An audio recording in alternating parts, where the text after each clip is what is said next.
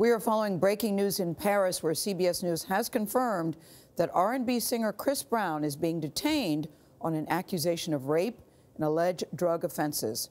French police say Brown was detained yesterday after a 24-year-old woman filed a complaint.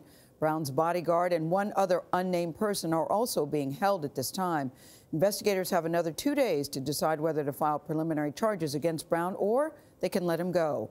The singer's publicists at Sony Music have not commented about this.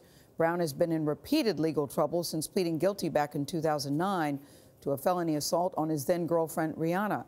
He completed his probation in that case back in 2015.